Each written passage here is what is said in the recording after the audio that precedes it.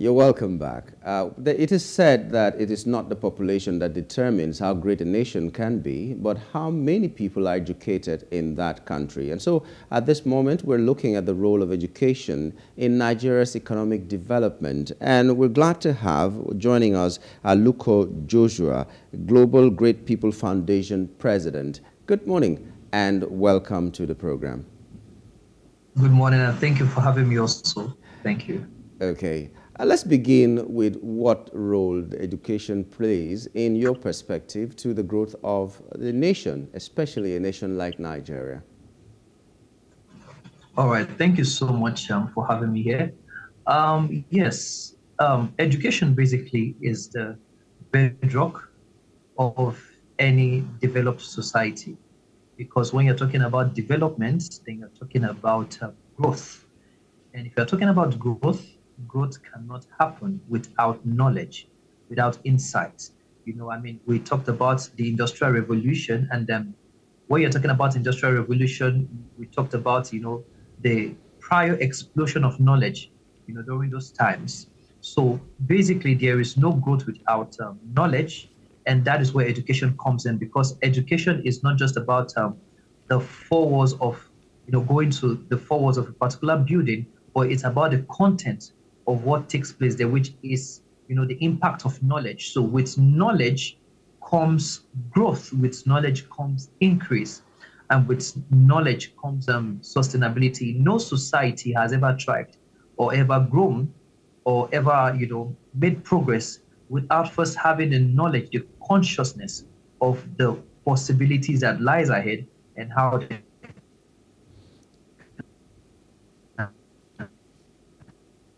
take advantage of it. So this is how education works.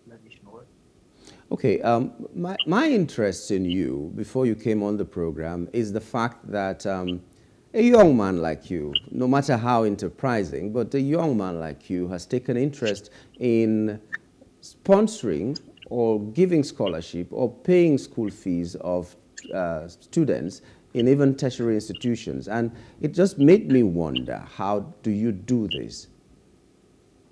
Okay, What well, thank you inspired you? so much. Let's start with what inspired you.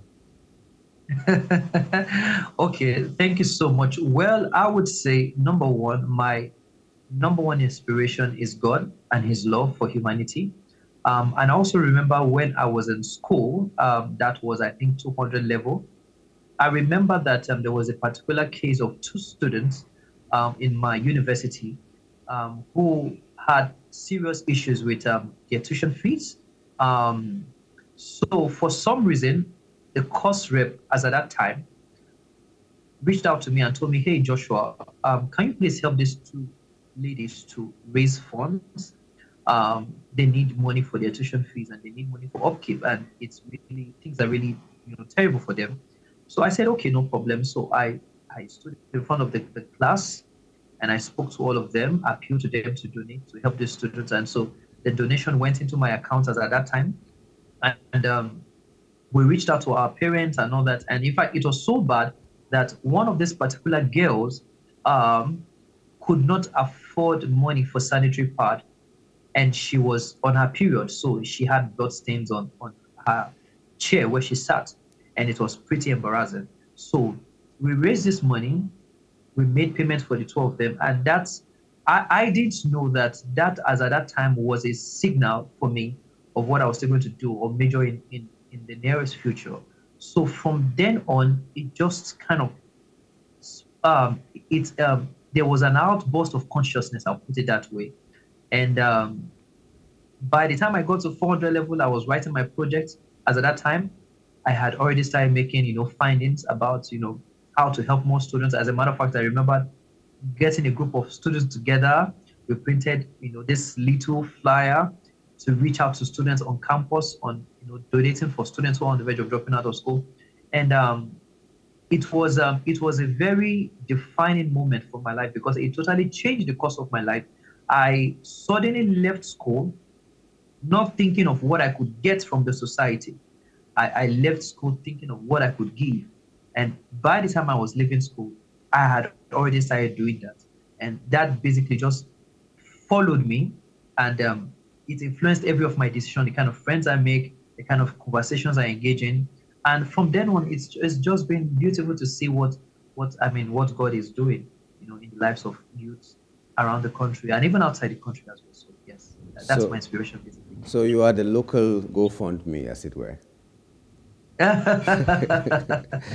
Okay, but so far, how many people have you been able to impact? I'm taking it personally to you because I need to show people that it is possible to think of others more than you think of yourself. So if you could do it as a young man, then there are a lot of other people that could do it, and so that the cries in the society may lessen. So I'll be asking you personal things that you do in your space to make sure that people get to know more that things like these are possible.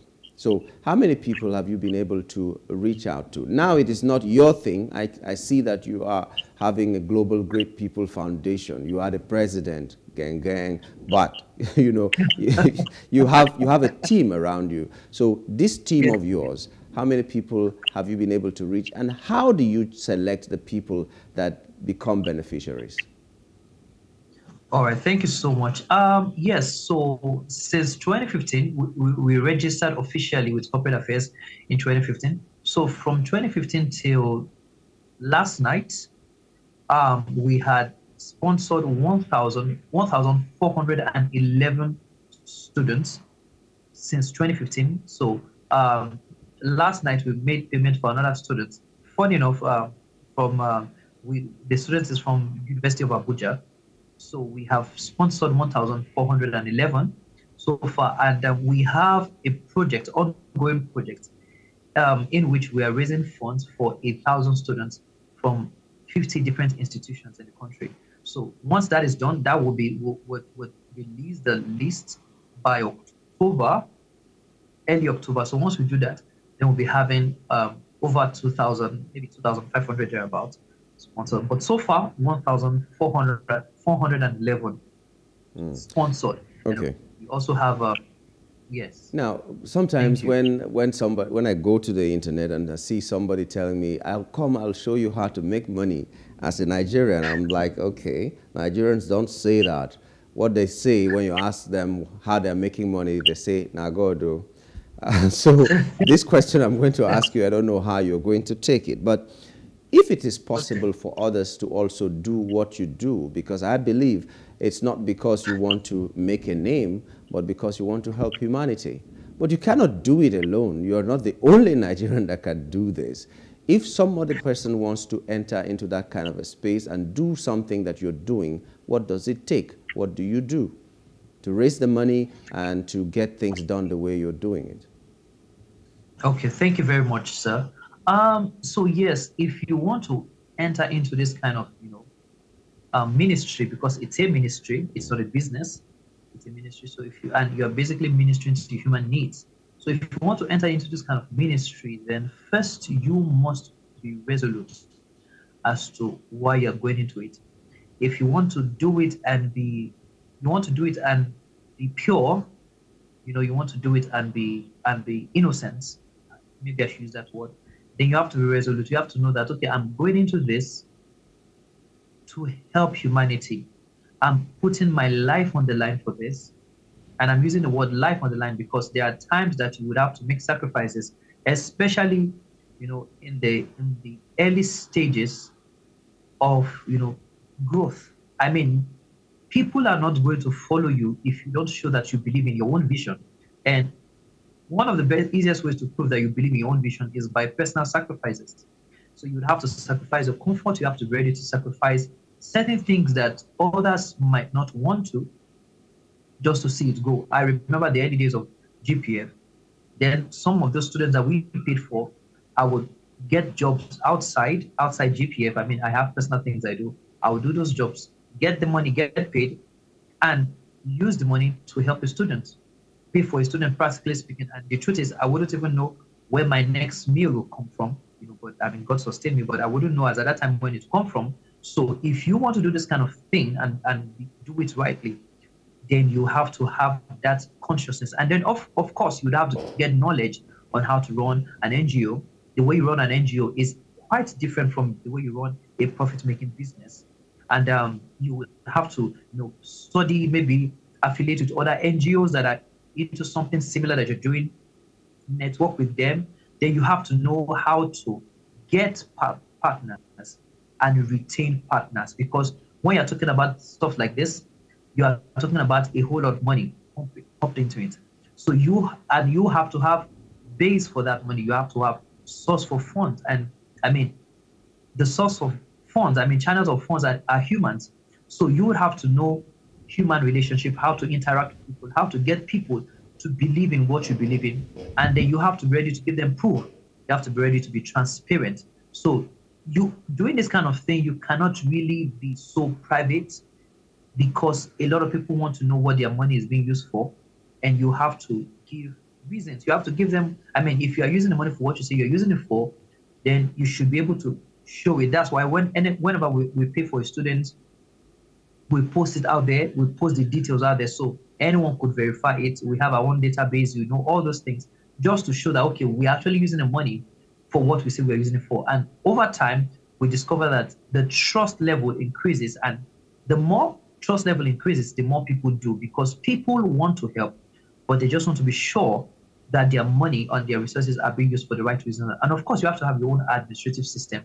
Build your administrative system and be patient. Don't try to do too much at once, because you will thin out. You see, understand that the problem was there before you came. So you want to be here long enough to attend to more of the problems and prefer solution. So take it a step at a time, build your capacity. Don't take too much that you can handle once, and then let God do the rest. Does your funding come locally or internationally? Okay, so yes, currently locally, but now we also have, I mean, in the beginning locally, but then we also currently have partners from outside the country who now, fund us. But up until this moment, even outside the country, we are talking about private individuals outside the country. So we are just basically, and that's the beautiful thing. I mean, private individuals within and outside the country, and we help almost 1,500 students in tertiary institutions. That's quite a lot. So it is just now that we have more than enough evidence of our work, our programs. We've had about, I think, 56 programs since 2015, and most of them have been major programs. So now we have enough evidence to launch out and reach out to international organizations. But so far, funding has come from private individuals, both locally, internationally, then a couple of corporate organizations within the country. That's it. Okay, it's interesting to know. But now, if you were to advise the government on policies to make from your experience with the people who you help, because they will give you particular problems or peculiar problems from your pool of knowledge of you interacting with these people, what kind of policies do you think the government should make, especially now that we have a new government? What kind of policies do you think they should make to make sure that some of these problems that you address, you wouldn't even have a need to address them? Okay. I believe that the government is already doing a lot, because some of those students, we know students that they got grants from the government or a government body or something. So yes, we know that they are doing something, but I think I would like the government to have a credible committee that would look into the issue of dropouts in the country, because there are quite many, and maybe prefer a workable solution. When I mean a workable solution, it could be maybe student loan that they could pay off after graduation, maybe working for a particular ministry or something. That would have been fantastic. I mean, so there's already a system for them to work it out and make payments. Fantastic. Just like you have in other countries, you have access to student loans, and these loans can be paid off maybe, just like I said, you're working. And then, of course, grants could also be given, to students, because it's not, as ridiculous as it sounds, it's not every one of them that can really work. We have students that we paid for that are special students. When I mean special students, we're talking about, handicaps, and all that. So, but they want to read, they want to study. and that will improve their general output in the society. So yes, once the government looks into that area, maybe have a particular committee that looks into this matter in detail, and they are transparent about it. And then there's provision for more student loans. There's provision for grants. That would definitely go a long way, because these youths are very energetic. And if you don't channel that energy positively, it will still be channeled anyway, and it may not be favorable to the society. So the more we have um, the government looking into education, I mean, education comes growth, and we all want growth and development. The more government looks into that, the better society would have in general. Okay. So just a final word to the students in Nigeria and the parents. You know, you've interacted with them and you know what their worries are, what their fears are. So we'd just like to take a word from you to the students and would-be students that are out there and just being afraid of going into a tertiary institutions because they feel they may not be able to make it. All right. So every student out there or would-be student, I would say that do not give up on your dreams. Do not give up on your aspirations. There's really no dream too high to attain. There's really no vision too high for you to achieve. Um, Look back 150, 200 years ago, it was ridiculous to say that man would fly, you see. But today we have air buses that can take up to 800 people. Can you imagine that? Flying in the air for hours. I mean, literally hours, and that's because someone dared to believe that it's possible. So if something like that could be possible, then your dreams of education, having, graduating from school, getting a good job, they are not far-fetched at all. They are within the confines of reality, if you look at it that way. So you press on. Now, if you are not in school yet and you want to go to school and you know that you don't have the means of income, start planning on it. Start working on something. Don't be the kind of youth that would wake up 8, 9 a.m. in the morning when you know you have that kind of challenge in front of you. Don't do that. Wake up early and meditate. Plan your time. See what you can do. See problems you can solve in your neighborhood that would fetch you money. There's money everywhere, really. But you have to look for a need to meet it. It doesn't matter how ridiculously low that work may be. It would fetch you, as long as it's legal and it's right, it will fetch you resources that you need to propel forward to your next level of achievement in life. And if you are in school already and for some reason you are facing severe financial challenges, you could reach out to us. You could reach out to GPF, greatpeoplefoundation.org. That's our website. Or when you check the website, you see our number there. Reach out to us. We could enroll you in the scholarship scheme for the next batch. However, you can, while doing that, you can also, the same thing, the same principle, start thinking of ways to meet needs, even in your school. It will amaze you. Listen, I'm telling you are things we've told undergraduates, in schools, and it has worked for them. They've been able to even raise money, not just for their school fees, to start businesses within the school, because opportunities are everywhere. But if you are so encumbered with your problem, it clouds your thinking, and you think the whole world is crashing down on you. Meanwhile, you just need to put your problem aside a little bit and look around you. Look for solutions to problems. Be that solution to problems. Look for services you can render that will fetch you good money, and get knowledge. Even read. It will amaze you what will happen. But regardless of what the situation is, the whole point is, do not give up. The regret of not doing what you're supposed to do in time is way much more worse than failing. Thank you. Thank you so much for those words. So after this, nobody should say, my uncle did not help me. Oh, he's a politician. He's a rich man. He did not help me. Because you have everything in your hands. You can do what you believe that you can do. We'd like to thank you so much, Joshua, for coming on the show this morning. Thank you. So thank you for having me. Thank you.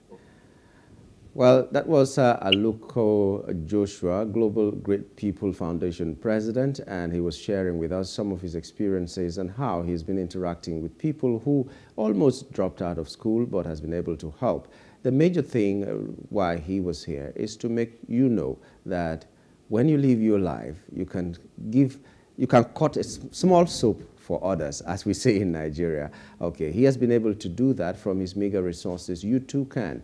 It's either you be the Joshua in your community, or you help the Joshua in your community to help others. Like they say in one of the missions, St. Patrick's mission, you either give to the mission by going or go to the mission by giving. There's always something you can do to better the life of the next man.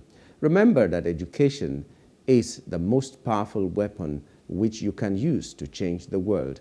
That is according to Nelson. Let me take that again. Education is the most powerful weapon which you can use to change the world. And the more educated people that you have, the more unfit to enslave people that you have. Do you understand that? If someone is educated enough, he is unfit to be a slave. We don't want to be slaves. We don't want to raise slaves. We want to raise people who are confident in themselves and are ready to make our world to work. Especially this Nigeria, we need them. So wherever you are, whatever you're doing, be sure you do it well. Know that you're right in what you're doing, then continue. God will help us. We have reached that point in our pledge that we say, God help us. So help me God. That's the point we are. So let's believe in God that things will get better while we do the work that we are capable of doing. Until we meet again tomorrow, my name is Nyamgul Agaji. It's been a pleasure having you, and on behalf of the entire team, I say thank you.